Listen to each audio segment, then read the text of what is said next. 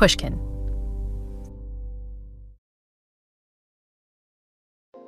Being a podcaster means you sometimes get some strange and unexpected deliveries.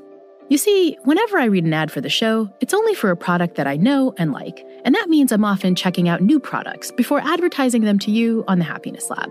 I often come home to random packages waiting for me on my doorstep. Our ads are what keeps the show going, which means you can keep listening to the Happiness Lab for free. But the other reason I love our advertisers is that the people who work at the companies who sponsor us are usually fans of the Happiness Lab just like you. That's why they want to support the show and all the work we do. Take, for example, my most recent delivery, a colorful box of soaps and cleaners which had a handwritten note inside. "We are so excited to work with you. We are big fans," it said. "Please enjoy some of our favorite products. Thanks, Mrs. Myers." These scented samples arrived at the absolute perfect time, because over the past few months, I've been on a bit of an olfactory journey. It's a challenge I started after I chatted with the great happiness expert, Gretchen Rubin. For some people, I think that this can be kind of an overlooked sense. Last year, I spoke to Gretchen about her new book, Life in 5 Senses, which explores how we can get more joy from paying attention to the sights and sounds around us, but also to the smells. Gretchen says we often neglect the impact that odor can have on us. She told me I should try harder to curate the smells that surround me. There's both eliminating the negative, which is what are the things that are bringing you down or draining you, and then the adding, which is what are the things that will make it feel richer. So you could say like, okay, I'm in my home office, like maybe there's something that smells bad that I need to get rid of, or you can add something good, whether that's making sure that you open the windows so that you get fresh air and the smell of the outdoors, or a plant, or a scented candle. Who am I to argue with Gretchen Rubin? And so I've been working hard to eliminate smells I don't like and to introduce new scents that I do. But the process of paying attention to the scents I like has been kind of strange. I found lots of objectively nice-smelling soaps and lotions that I totally dig. But I've also noticed other smells that aren't exactly nice, but that I do find comforting and relaxing, like the musty smell of old books or the scent of my favorite beach at low tide. What was behind my preference for these kind of weird smells? I really wanted to better understand this complicated intersection between smell and happiness a bit better. So I reached out to someone who also has a thing for odd odors. I know you're talking about the scent of skunk, my dirty secret pleasure. This is smell expert Rachel Herz. Which actually, since I've come out of the closet, many people come and confess to me that they also really like the smell of skunk, so I am not alone. Rachel's a neuroscientist who's been studying our sense of smell for over 30 years. She's written books like The Scent of Desire, about why smell is so enigmatic, and That's Disgusting, a book exploring all things that turn our stomachs. For most people, the stench of a skunk definitely falls into that second category. It's pretty awful. But Rachel's research has shown that our relationship with smell is so personal that even a scent evolved to drive us away can be oddly attractive. And for Rachel, the smell of a skunk only has positive associations. I do like the scent of skunk, and the reason for it is because the first time I ever smelled skunk, I was in the backseat of the car. I was probably maybe around 4 years old. It's hard to say exactly. Middle of the summer, windows roll down, driving through the countryside, beautiful day, and all of a sudden there's a scent wafting into the car. And from the front seat, my mom says, "Oh, I love that smell." And she doesn't actually name it. She just says, "I love that smell." So here I am, beautiful, happy. I love mommy. Mommy said something positive.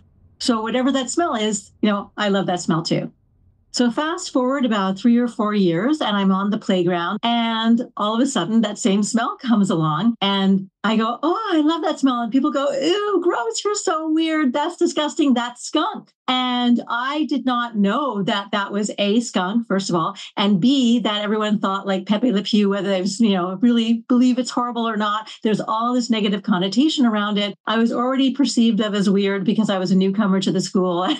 So this really sealed my fate as someone who should be stayed away from. And this really also explains how our responses to all odors are actually based upon the meaning that we have learned to be associated with the odor, most times through personal experience, could also be cultural. So, for example, it could be the case that I had never smelled skunk before, but just seen the Pepe Le Pew cartoons, in which case I would have formed a negative association to that. Skunk smells bad, it's supposed to be bad, even without having ever smelled it. So we have this sort of interaction between our personal experience, the cultural significance of a scent. And one of the other things that's interesting too is that skunks are actually not native to Scandinavia. And so they're not known there. And I had some friends from Sweden visiting me, actually olfaction experts as well. And we were walking down the street near my house when I live kind of in a country-ish area. And it was in the summertime. And it just so happened, luckily enough for me, that scent was, on the breeze. So I turned to my colleagues and I said,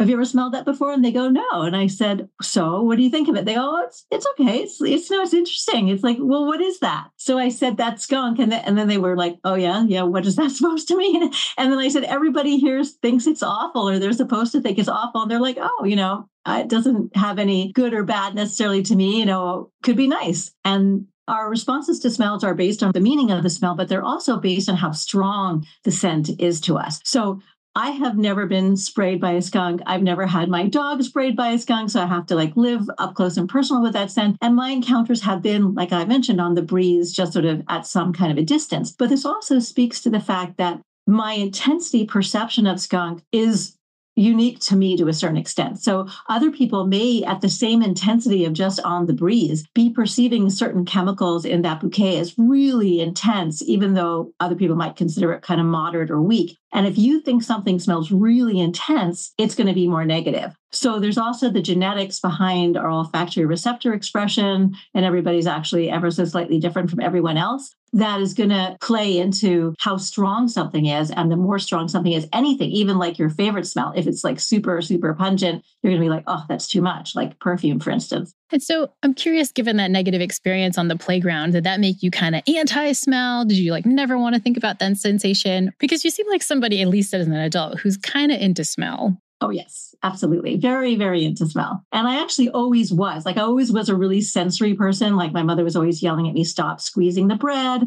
I was always definitely smelling everything around me, but I actually thought that was normal. But in some ways, being really into smell is really not normal. In your book, you talk about how smell is this orphaned cousin of the senses. What do you mean there? Well, I think that there's a disconnect between being experientially or perceptually into smell. So there's definitely a lot of people that will only buy certain products because of how they smell. They're unscrewing the cap of the shampoo in the drugstore to make sure that they like it, or other kinds of products like that are definitely making a lot of simple life choices based on how something smells to them. And actually maybe even not so simple, maybe like your partner or other kinds of things like that. So I think people's actual experience with scent is much more deep and broad, but the discussion around scent and the verbalization and the recognition that this isn't just something trivial or just a little accessory to my existence, but actually something really fundamental to my existence, that's where the disconnect is. And that's where most people, as well as most scientists for a long time, have really considered the sense of smell to be so marginal. And to really speak to how much we disregard scent, a couple of years ago, actually sort of in the height of the pandemic, we collected the data in the spring of 2021, developed a survey to look at, first of all, how people value their sense of smell to hearing and vision, and then also in comparison to some basic commodities like your cell phone or a dream vacation or your hair. For instance, we had different kinds of things, physical and then more sort of social and so on. And we found we had a large data set of subjects who were both a university level and also sort of real adults, sort of the 40-something group. And amongst the college students, 25% of them would give up their sense of smell to keep their cell phone, and 50% of them would give up their sense of smell to keep their hair. The adults group was a little bit less, throw it away, but they were pretty close. There wasn't they were like, oh, we wouldn't do this at all. They were maybe a few points less willing to give up their sense of smell for something else. But I was really quite stunned. And also because of the fact that although we didn't really have a good comparison point, to do this in 2018 and see the comparison, but I thought because there was so much media about smell loss and about how people's stories about how awful it was, there even temporary smell loss and then long-term smell loss, that there would be this sort of recognition, this should be a high point of people saying, oh, my sense of smell is actually more important than I thought it was. And this kind of fits with what we see just in the world. I mean, when we think of technologies, right? I'm wearing contact lenses right now that improve my vision. We have hearing aids to improve people's hearing. We don't actually have any technologies that help us improve our smell, but that might be part and parcel of the fact that we just don't see smell as that important. Well, sort of two sides of that. One, you're absolutely right. And up until now, and I hope that this is going to be changing soon, but the American Medical Association, for example, values smell loss as only between 1% and 5% of your life's worth value. So for example, if you were in a compensation case, like you become blind or you lose another sense, how much should you be compensated for that? Well, vision, you get 85% of whatever your salary might be extended out for the next 20 years. For smell, you get anywhere between 1% and 5%. So really sort of idealized as hardly important at all. However, as a function of the pandemic and also new technology, new innovation, there is actually various things in the pipeline that are going to be available relatively soon, I hope, that will in fact be things that can help people's sense of smell be augmented. So sort of the equivalent of a hearing aid for your nose. And that's going to be really important because what I learned from your book is that it really deeply affects us and our happiness when we lose a sense of smell. Give me a sense of what are the kinds of things that happen when we lose our olfaction. So what is really shocking to people, and unfortunately, unless you've had the experience, you really just don't realize. I mean, most people will say, oh yeah, well, food, I can see how that's involved. Or maybe I couldn't smell the gas leak. So there's certain like danger things that, okay, I could understand that sort of more readily. But actually, our sense of smell is involved in pretty much everything about our life in every way, every day. So food, of course, because what most people don't realize is that the sense of taste is really only salt, sour, sweet, bitter, and umami. But everything else we experience when we're eating, so bacon, for example, just tastes like salt. The flavor is comprised of 150 different volatile organic compounds that fuse together to make this bouquet of bacon. And people use the word taste, they really should be saying flavor, but all of that is to do with your nose. Food really does lose pretty much almost all of its hedonic pleasure qualities other than salt, sugar, and fat. And people get very upset. And depending upon their personality, their previous relationship with food, it can become more and more serious. There's also all the aspects of one's personal life, which we don't realize. I mean, our intimate relationships with other people, we don't quite necessarily grasp, but you hug somebody, even if just like at a certain proximity, maybe they have a certain perfume or cologne they usually wear. When you smell that, that's like kind of bringing you intensely together with that person. Your memories are based very much on things that you smell. People don't often realize that they've smelled something and it's making them feel nostalgic or it's bringing them back to a specific moment in time. And all these things, as it's going along, are actually triggering emotion. And this is because the area of the brain where our conscious perception of scent takes place is the same part of the brain where emotion, memory, and association is being formed. So the same brain area is doing these two things. So instantly that we smell something, we are getting some kind of feeling, some kind of visceral connection to that. And it can be negative. I mean, for example, PTSD can be triggered by scent. And often those episodes are amongst the worst because it's so viscerally overwhelming because of the emotional intensity of it. But likewise, we can also get so much joy and direct connection to other people, to our past, to places through our sense of smell. And so that's one big misconception about smell, this idea that we think it's like not that important, but in fact, it matters for so many different aspects of our lives. I think a second misconception that we have about smell involves where our different smell associations come from. I think we assume that certain kinds of smells are kind of built in as bad, certain kinds of smells are built in as good. Is this really true, or is this another spot where we get olfaction wrong? Pretty much. There is no innate response to a scent per se. And what I want to do is sort of unpack a little bit of what is going on when we're smelling itself. So when we're smelling, we're perceiving volatile chemicals. So that means chemicals that are floating through the air. We inhale. Those chemicals come in through our nostrils. They then interact with the olfactory sensory neuron, which are basically at the level of our eyebrow. But when we are smelling something, these chemicals can have a variety of different effects on another system as well, which is called the trigeminal system. It's actually a tactile system where, for instance, if you're chopping onions, it makes your eyes tear. If you're, smelling mint, that cooling sensation comes from trigeminal. The hotness of a hot pepper comes from trigeminal stimulation as well. So many smells also trigger the trigeminal system. If at the same time as smelling something and the trigeminal system is activated very intensely, that can feel painful. That's pretty much the only quote unquote innate response we can have to a smell. If it's activating the trigeminal system as well as the olfactory system and it's hurting, then it's going to be like immediately no. Other than that, we are pretty much a blank slate. Now, it's kind of hard to imagine that because it seems as if, skunk is bad and rose is good and everything else. But really, places to look for this are, number one, newborns.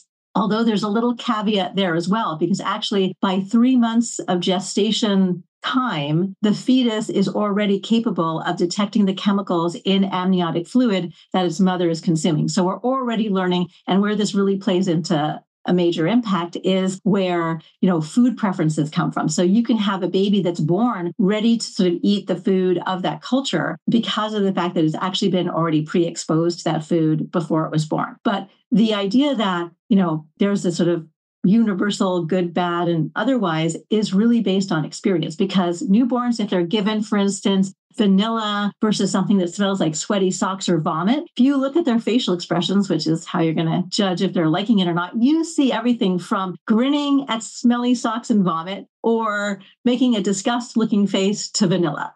And then you look cross-culturally, and you also see huge variation in what is considered good or bad. And we really see this in food. So like the idea of one man's meat is another man's poison, that really comes from this massive effect of culture. One of the examples I loved was this interesting smell of wintergreen and looking at how it's perceived between Americans versus the British. Do you want to share that story? Because I found it so compelling. It's almost funny in a weird way, because especially if you're an American and you're listening to this, you're like, well, of course, wintergreen smells good. It's like, it's a mint, it's a candy, it's paired with sugar. Who doesn't like wintergreen? But it turns out that in the UK, sort of like, if you think of us, the United Kingdom, the US, two countries separated by a common language, what else is different between the two of us? Well, people in the UK generally can't stand the smell of wintergreen because their experience of it comes from the scent of this analgesic balm, so medicine. And then nowadays, actually, wintergreen is also the scent of toilet cleaning products in the UK. So A, medicine, B, toilets. I don't think so. Not eating that anyway, versus the US where it's candy and gum. So really different association, positive in one case, negative in the other. So this explains why my friends from England often turn their noses up at perfectly good American candy. But could a Brit learn to love wintergreen in the same way I do? Well, it turns out that we can train ourselves to love smells if we can link them to positive experiences. And we can even use these newly linked up scents to lift our spirits when we're feeling down. We'll hear more on all of that after a quick break and some of those all-important ads.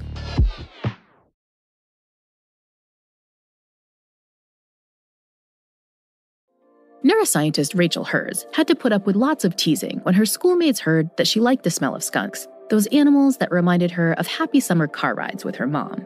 The power of smell to take us right back to happy as well as sad moments from the past is almost unparalleled. A whiff of cologne can remind us of a long-dead romance, while the smell of a Sharpie can transport us back to college exam time. While there are some scents we'd happily never smell again, Rachel suggests we try to identify the smells that prompt a positive reaction, ones we can turn to whenever we need a little happiness boost. Her go-to fragrance is from a childhood shampoo. We moved around a lot when I was a kid. My parents were professors. We lived in Europe. We lived in the US. We were sort of bouncing around pretty much every 10 months, sometimes every 6 months for the first, 6 or 7 years of my life. So at the age of 7, we land in Montreal, and it was tough with all that sort of moving around, especially when I first started school. I come in as the newcomer. I don't even last necessarily the full year. I'm yanked out. I go somewhere else. So like I shared with the story of the skunk, I'm a newcomer and I'm weird already. And now I'm proclaiming that, skunk is one of my favorite smells. So definitely ostracized, did not have friends, felt really alone, felt really isolated, really desperately wanted social connection and so forth. And I was pretty unhappy. And, there was all kinds of things going on that very first year in Montreal. It was a terrible winter too. It was like they had crazy amounts of snowfall and really, really cold. So that really also impacted even just going outside to play and so forth. And one day during these cold days, someone came, literally a traveling salesman or door-to-door salesman, with these packages of shampoo and conditioner. And I think also maybe the bubbly stuff to put in a bath. And he came to the door, and I remember I was at the door. My mom and I both answered the door, and he had these bottles, and he, do you want to buy them? My mom was probably like pretty much definitely no off the bat. And I'm like, wait a second, can we smell them? Because no, why not? I like to smell. And I think I could even already smell it before unscrewing it because it has a really intense scent. And I was just unbelievably drawn to this smell and absolutely adored it. It was like happiness magic in a bottle. And I'm like, please, please, please, can you buy this? So she did, and kept it in her bathroom, my parents' bathroom, so that I wasn't using it all the time. And I think this also made a difference, that it was kind of like special occasion use, like bubble bath or shampoo. And throughout that first year or two, when I would feel really unhappy, I would actually just go and smell it. And it would just immediately give me this feeling of calm, and just the pleasure in and of itself of smelling it was just phenomenal. And I would say that that smell was unique to me at the time, but it isn't like the smell from Mars. I mean, it is a scent that you will find in other products. It actually has a very piney aroma to it, which obviously I probably was familiar with some other things, but just this particular mixture kind of captured a sort of a sweetness and other associations that somehow just were like sublime to me. So it emptied out, who knows when, how many decades ago, gone. I'm never going to smell it again. This is a great sadness that I'm never going to, be able to smell this. I did remember a couple of things about the bottle. One was that there was a horseshoe on it. And the other was that it was this deep kind of Yves Klein blue. That was another aspect to the color, was really intense. And I thought that it was something like algamarine or something along those lines. This was post the book you're talking about. So I talked, and actually when writing that book afterwards, people would contact me and say, I think maybe you mean this. And none of them were right. Like they'd try to be helpful. Like, I maybe it's this shampoo that you were thinking of, or this bubble bath. I'm like, no, that's not it. Anyway, fast forward to maybe like 8 or 9 years ago, I'm not exactly sure what, but I was doing a documentary and I was being interviewed in a hotel room near Harvard Square. And I told this story and like this long lost love of this scent that's gone. And then afterwards, what we were going to do, and they were going to be shooting some B-roll and doing some other stuff, was to go to this kind of old fashioned drugstore that has a little bit of everything. It has old shampoos, it has perfumes, it has sort of floor to ceiling, all kinds of stuff. And I'm in this drugstore, walking around, smelling things, looking at things. And all of a sudden I come to this one little spot on the shelf and I see this bottle. That's that Yves Klein blue, and it has the horseshoe on it. And I just like, oh my God, is this it? Is this it? I pull it out. The person who owns the store is like, what are you doing? I'm opening up the package to sniff it. And it was it. Unsurprisingly, I bought, 4 bottles, the whole amount that was there. So, and I don't even use it. I just go and I sniff it from time to time. So I think at the time, I misremembered it being called aquamarine, but it's actually algamarine. Here's the bottle. I'm going to open it up. I'm going to give myself a little boost of happiness. So it's just this phenomenal. I so love this smell. It's one of the things with smell is actually really hard to verbalize and describe. So even me, and even though you'd think I would have had a good way of describing the smell after loving it for so long, it's very difficult to describe. Maybe actually that's one of the reasons why I love the smell so much, because it's an odd combination. It definitely has sort of like a blue spruce note. It has what in the fragrance world is called marine, sort of watery notes to it. It's kind of sweet. Maybe it even has like some cinnamon, kind of like a spicy quality to it. But it's just this perfect blend of all of that to me. I mean, you might smell it and it could smell different to you. So this is also, we're all unique. We not only do we have a unique body odor, we all have a unique nose. So it smells ever so slightly different to everyone. But for me, this is the sort of spicy, sprucey, vanilla-y, kind of wonderfully blue bottle of algamarine.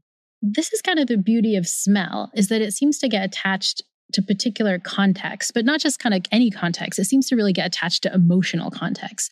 So talk about biologically why smell does that so well. Really, the physiology, neuroanatomy of the sense of smell is emotion. And so from even a neuroevolutionary perspective, the part of the brain that is now subdivided into the different structures of the limbic system, where we have the amygdala, which is actually, very central to the processing of smell, as well as the hippocampus and other areas. That whole structure was not subdivided, and in fact, just for detecting chemicals. And smells are chemicals. So literally, our ability to perceive emotion, I like to muse, came from our ability to detect chemicals, to smell. And if you think about it, the function of the sense of smell and the function of emotion is very much the same. It's about what do I like? What gives me joy? What am I going to go towards? And what is bad for me? What do I want to stay away from? And essentially these sort of mechanisms of survival. But as I mentioned before, the part of the brain where we are experiencing conscious perception of that's lemon, that's skunk, that's caramel, and so on, is the amygdala hippocampal complex of the limbic system. So the part of the brain that's actually processing emotion,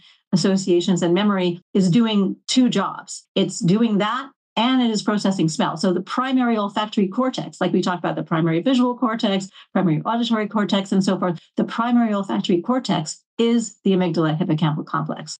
And is that one of the reasons why smell can seem so fast? I feel like sometimes I'm like, say, walking down the street and I'll have this moment where I'm thinking of like the joy of Christmas. I get all these wonderful feelings. And then I realize like, oh, I'm smelling pine. Or I'm walking by and I start thinking of my mom and I'm like, oh, that's lilacs, which is one of her favorite flowers. Like, is that why the emotion seems to come so fast when we're experiencing these smell memories? So I would argue, and this is sort of a statement that's very hard to test, but I believe that smell elicits emotion first. And then we figure out, oh, it's Christmas. Oh, it's my mother's perfume. Oh, it's when I was at my aunt's house and I had this. The emotional aspect is first and foremost because the brain is being activated emotionally when we smell. The two things are necessarily happening at once because it's the same part of the brain. So you can't experience smell basically without emotion. The emotion could be pretty bland. It could be pretty like, ho-hum. Or if the scent is really unfamiliar to you, it could even be like kind of cautious. I don't know what this is. So, I have to learn kind of the meaning of it and so forth. But it is impossible to sort of have a conscious perception of scent without some emotionality involved because it's the same brain area that is doing both things. Sometimes or maybe even a lot of the time, we have experiences with scent sort of fleetingly that are kind of altering our mood and we're not exactly sure what they are. But what typically happens is we discount them. One of the things that's sort of unfortunate about the sense of smell, and I think one of the reasons why it's so ignored, is because smells are invisible. And we are so visually oriented as a species that we're always like, what is that? Where is that? Point to this, point to that, and so forth, for the data, in a sense, of our experience, that when something isn't visible, or even when we don't know specifically what the source is. So for instance, you could hear something, you'll know where it is. You probably think most likely what it is, but smell can be such a black box in that way that if we don't know what something is, we often say we don't even smell it. So people can actually be presented with a smell that's, high intensity. They've never smelled it before. And I say, so can you smell something? People will say no, just because they don't know what it is. But that kind of means that emotion is getting in kind of under the hood, right? That the emotions that might be associated with smells can be really powerfully affecting us, even though we don't even realize what the smell is. So what I would say to that particular comment is if we don't know what the smell is, then it doesn't have a prior association emotionally to us. And if anything, it's going to elicit a little bit of a cautious, like, what is that? Let me take a step back. So better to play ignorant and go, oh, no, nothing to smell here, rather than sort of have a commitment to it in some way or other. However, if it is a scent that we have prior experience with, even if it doesn't come to mind immediately what that is. So you could, for instance, be walking down the street and smell some kind of floral scent, not be able to pinpoint it, not be able to name it. And it suddenly makes you feel good because it just so happens it is your mother's favorite flower, but you wouldn't necessarily have realized that, but you still have that emotional connection. So it does get under the hood that way.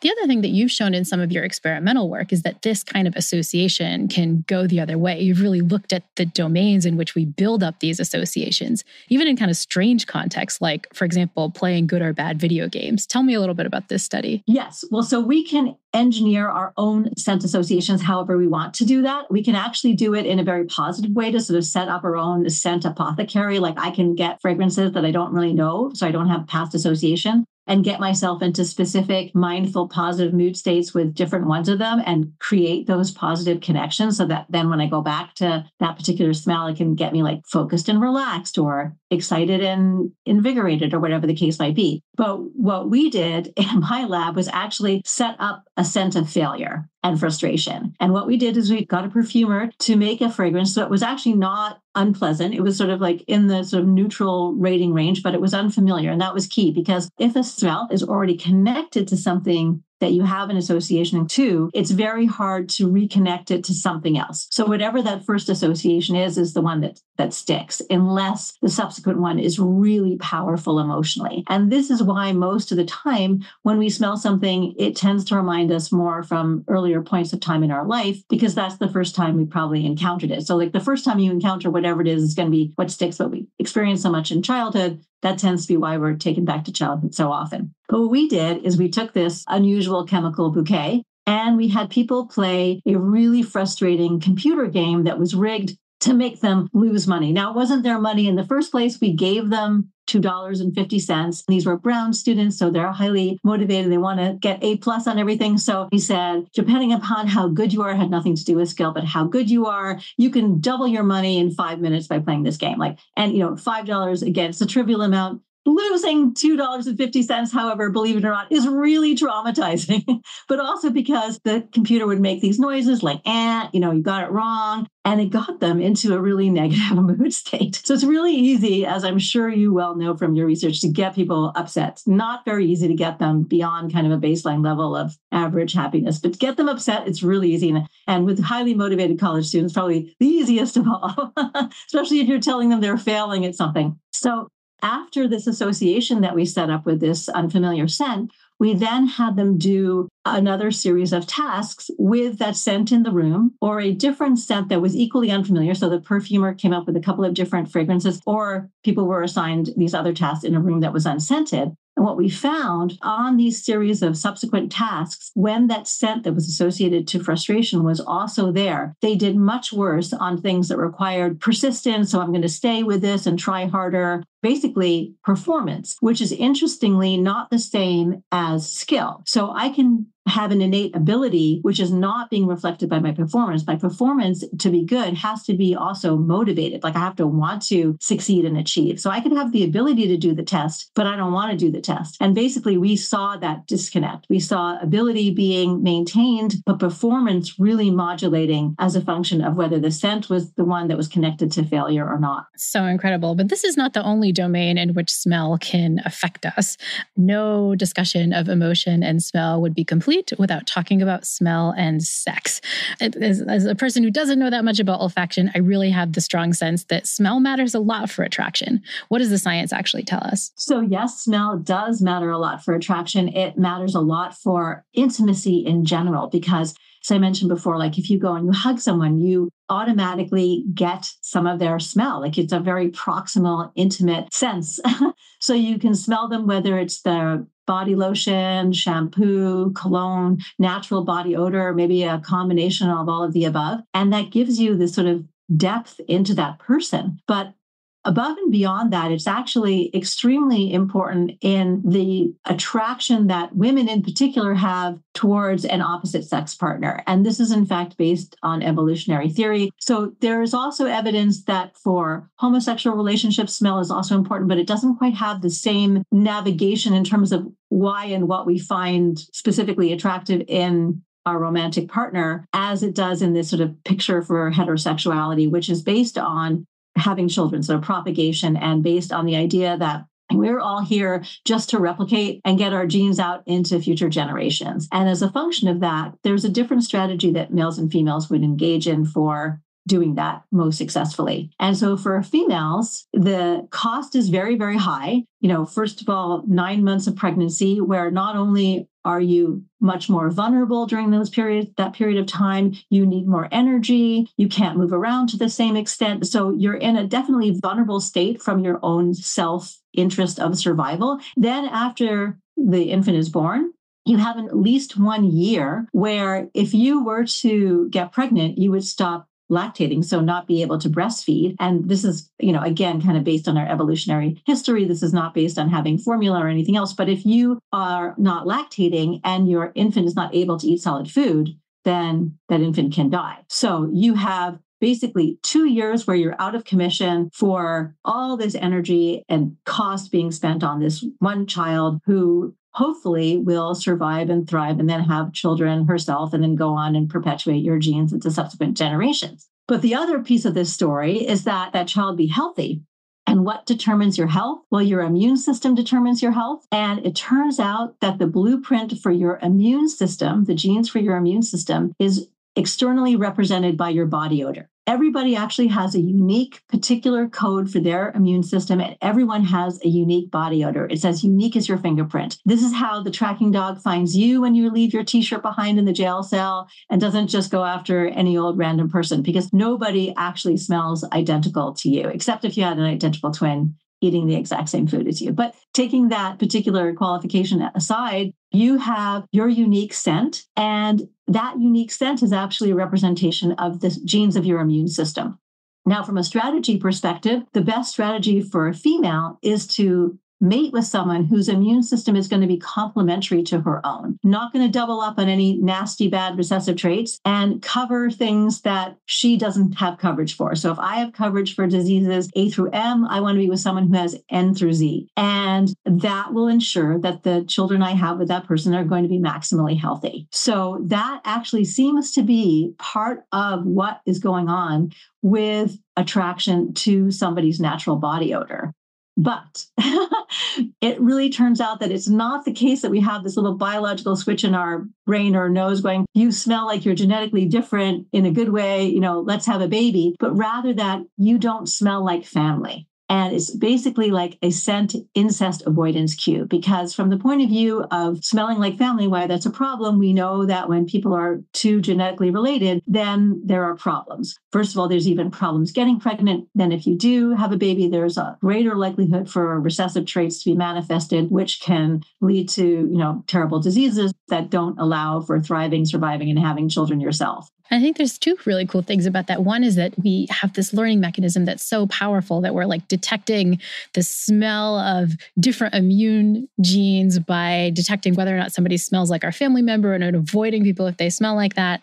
But the other cool thing is that suggests that we're all doing it differently. Like there's not one like awesome smelling guy out there that every single one of us thinks is like really olfactorily hot. Yeah, absolutely. It's kind of different for everybody, which is cool. Yes. So as a female looking for my ideal scent match male in terms of this whole being heterosexual reproduction, there's no Brad Pitt of smell. There's going to be a different Brad Pitt for every woman. So the idea that we're basically all have a different sort of beauty metric or sexiness metric for who the best match will be is based on the individuality of our own genetic makeup. The smell of family, though, can still be positive, but not in a sexual way. So the smell of family can be like really comforting, really cozy. I want a hug from this person, but that's different from I want to have sex with this person. So there's this difference between wanting someone sexually versus wanting someone emotionally, although the two can also become the same when we're in an intimate long-term relationship with someone. In case you were wondering, I Googled Brad Pitt, and at least according to actress Jennifer Lawrence, he smells like sandalwood, which may or may not be your thing. After the break, we'll look more at scent and memory and what you can do if disaster strikes and your sense of smell starts to fade. The Happiness Lab will be right back.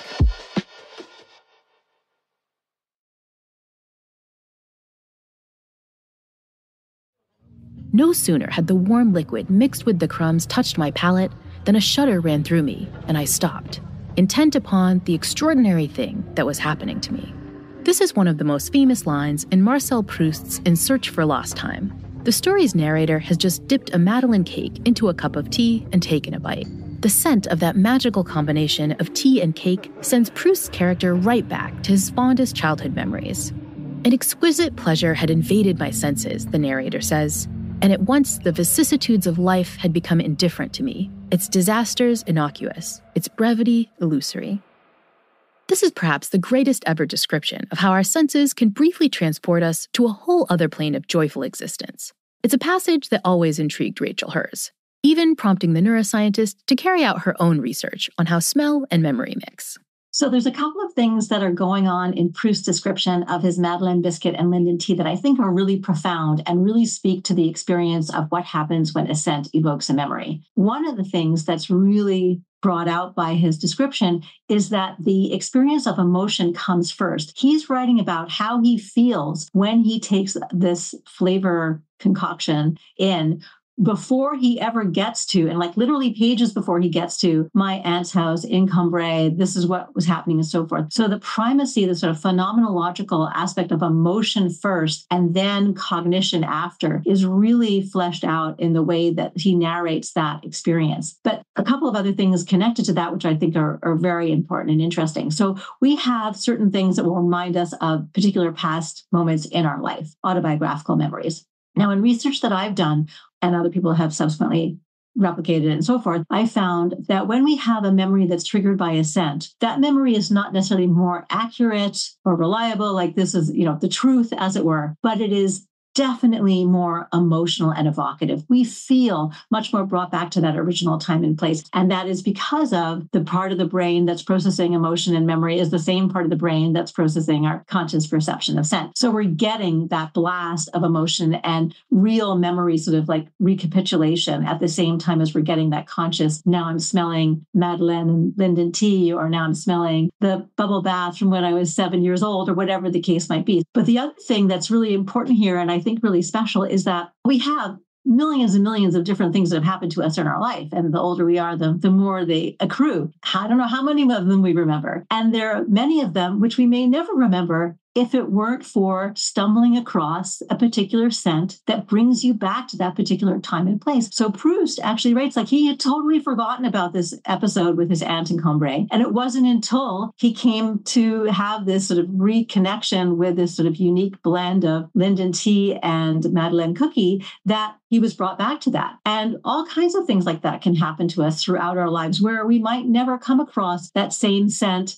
to bring us back to that same moment in time. And that's further complicated by the fact that our interpretation of a scent is due to the context that we're in when we're having the perceptual experience. So if Proust weren't actually having a biscuit and a cup of tea, sort of the same thing, but just somehow came across the aroma of Linden, Madeleine merged together, maybe if he was like walking down the street in Paris, he could think, oh, that's the scent of somebody's perfume or whatever it was, and not be reminded of his aunt and his childhood because the context was so different. So we need a variety of things kind of overlay to bring the meaning to be the same, to then bring us back to that moment in our past, which might otherwise be forever forgotten. So I think a way of really having a full life story is to be paying attention to scent throughout it, so that it can bring you back if you have the opportunity. But it seems like this kind of recognition also gives us something we can do to make memories a little bit more emotional, which is that we can add a scent. So I'm thinking, maybe I'm going on a new vacation that I really want to remember, or maybe it's my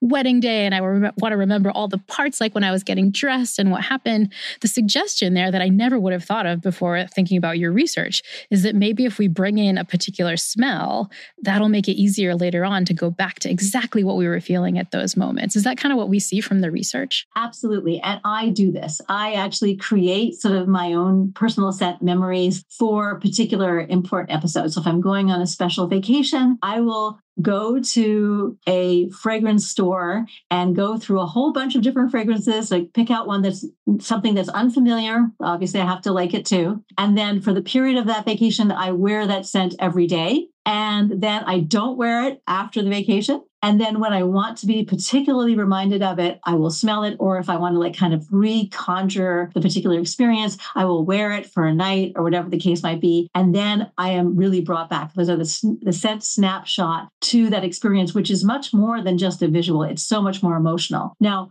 one thing that I do have to caution people about is this problem of adaptation and habituation, where we stop being able to detect the scent if we overexpose ourselves to it. So, if you think about if you wear a fragrance on a daily basis, or if you use the same kind of scented lotion or whatever the case might be, you may hardly smell that scent anymore, or you barely smell it at all. That's why it's really important to be very sort of judicious and use sort of tiny amounts, sort of cautious about overdoing it, of only wearing it for a short period of time. So if I went away for a month, it would not be advisable for me necessarily to be wearing this every day if I wanted to get the full bandwidth of that experience, because over that month, I'm going to stop really being able to be sensitive to smelling that fragrance. And so maybe the beginning of the month-long trip, that's going to be highlighted for me, but the other parts of it might fade out. So for a short period of time and not doing it overboard, using a scent to create a memory and then being able to come back to it. But you also can't be like smelling that perfume every day afterwards to remember the trip, because then the genie will also leave the bottle.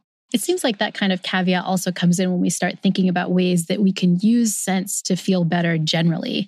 Everybody's heard this term aromatherapy. Is this the kind of thing we can really use to feel better and improve our emotions in our daily life more generally?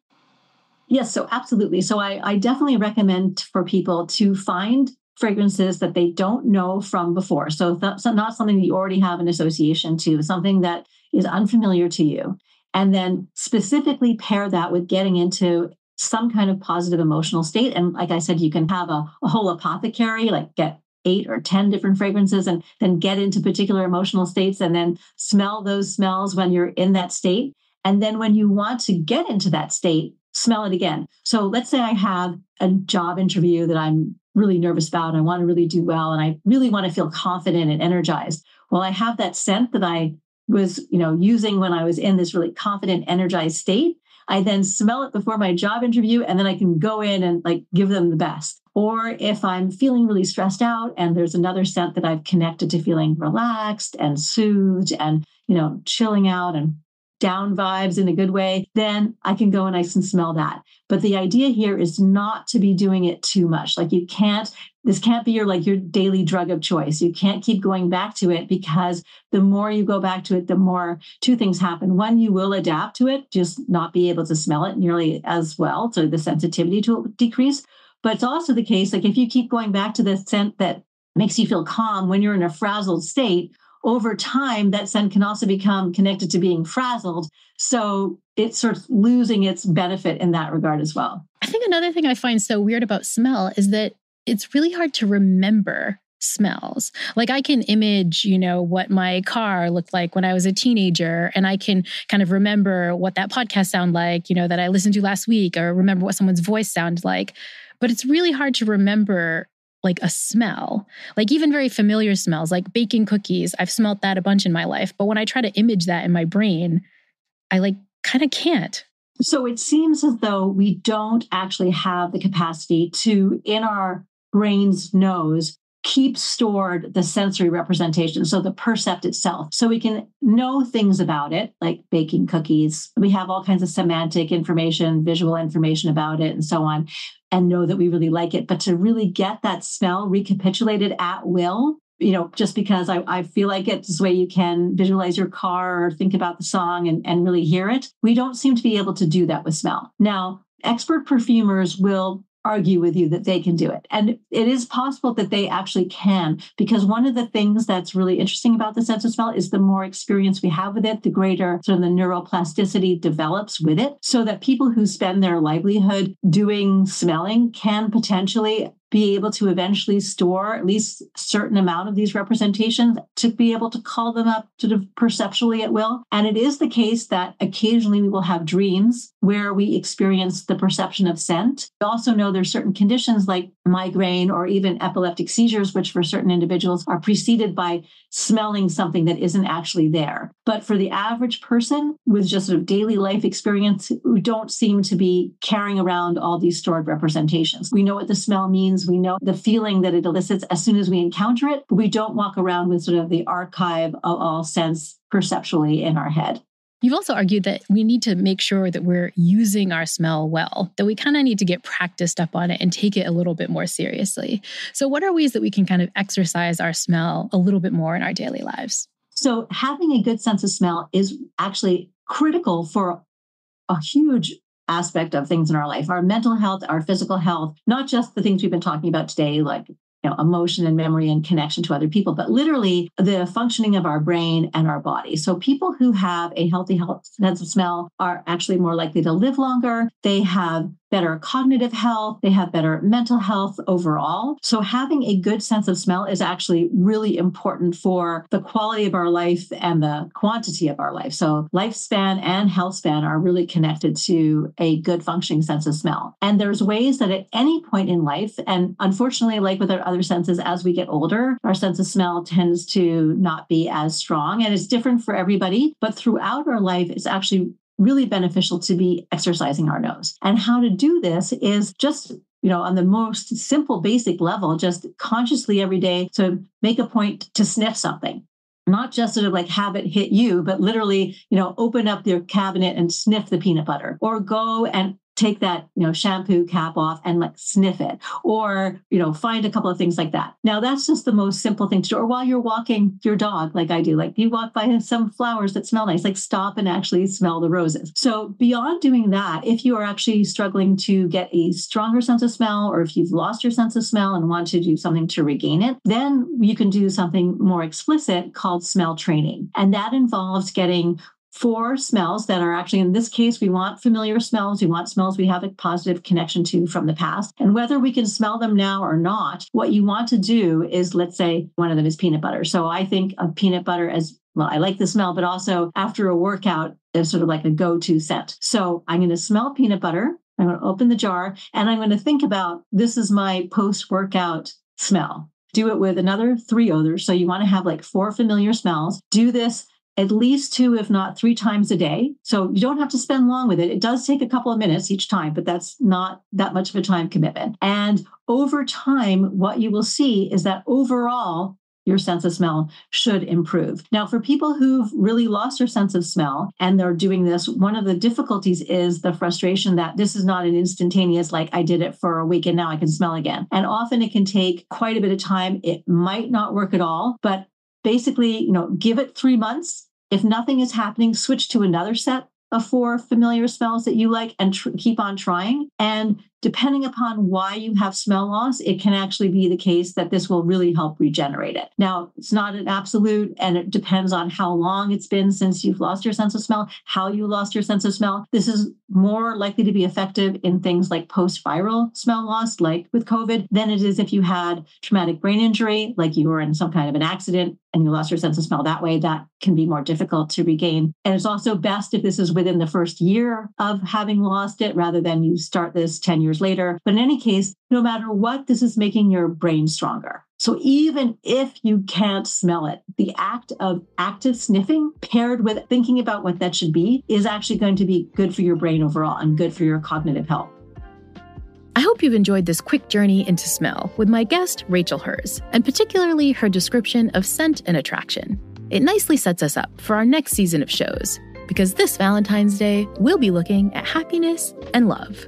I think on our second date, John said, I was in another relationship, but I've told her I'm not going to see her anymore. I immediately had a panic attack. I was like, really? Already? So make a date and listen again to The Happiness Lab with me, Dr. Laurie Santos.